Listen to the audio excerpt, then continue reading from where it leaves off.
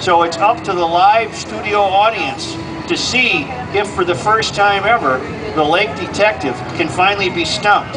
And I see in preparation for the grilling that you have gotten out your almost your school-like notebook paper and your pen, because he likes to jot down little cues that he hears in the question. But if you want to take a shot at stumping the lake detective, this is your chance. Actually, Joe, they're not so much clues as they are person's names, so I can remember. Right, person's name. So don't be shy. If you have a lake question of any kind, the lake detective can handle it. Are we in good shape after this rain, or wasn't it enough? You know what happened now? This rain has washed in an unbelievable amount of stuff in the lakes. There's about a half dozen or more lakes right now that the beaches were closed this last week because of E. coli. What happened is there's some bacteria being deposited, you know, on upland areas, and that rain has washed a lot of that E. coli back. Those are indicator organisms for more potential problem bacteria. But at any rate, so it's had some good effects, and it's had some, you know, it's brought in some of that stuff as well. All right. Sir, would you do you have a question for the lake detective? Yes, sir. And you are? I am Smitty. Smitty? Yes. Go ahead, Smitty. Alrighty. I live in Indian Grove Heights. I do a lot of kayaking. A lot of times I'm in the Minnesota or the Mississippi River. Is there any lakes out there that are not quite so algae-ish? Oh yeah, there are.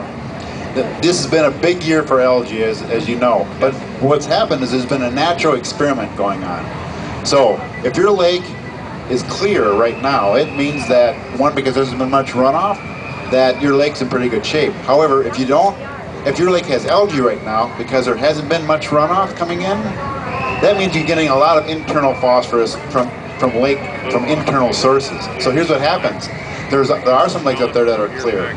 And in fact, I was on White Bear Lake yesterday. How's that doing? It's still holding up. No, levels are down, but the clarity is really good. In fact, some folks I talked to said it might be some of the best clarity they've seen in years.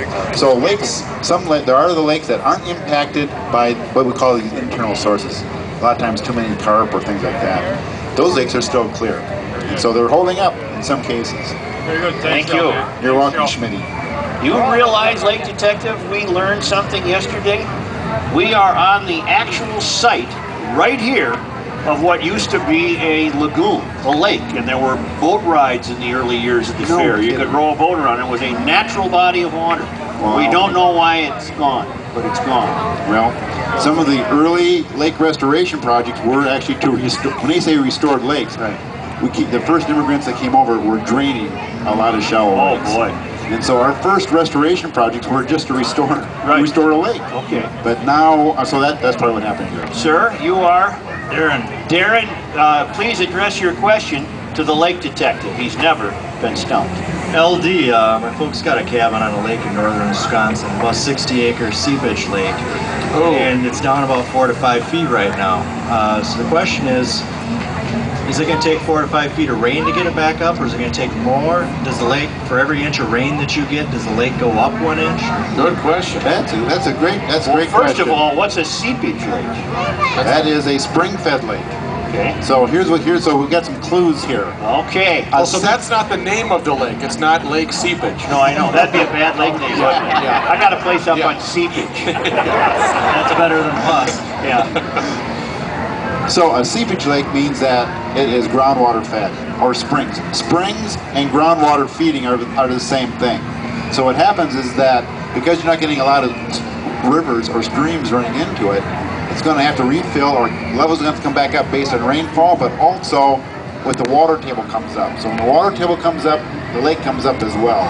So no, 1 inch of rain can actually give you more than 1 inch of lake, elevation, because you'll get the watershed effect and also the spring effects. So if we get a good winter and some snow, with this winter, that will be making it within a year or two. As you know, these lakes will go up, or they'll go down, but they'll also come back up. So are you worried about Lake Superior? I'm predicting it will come up someday. Oh yeah. Kind of like a Dave Dahl, you know, snowmonitor. That was almost a Denny Green like. All right, sir, you're next. You are? Lendl. Hello, Lendl. Lake Detective, I was just curious if you were concerned about the salties dumping bilge water in Duluth Harbor and whether we should be concerned about it. Well, that's probably a $1 million question, so to speak, because yes, on average, these Great Lakes are getting about 1 new exotic species per month. And so there is an impact of and a lot of them are coming in with ballast water. And right now they're working on some ways to do it in an economical way.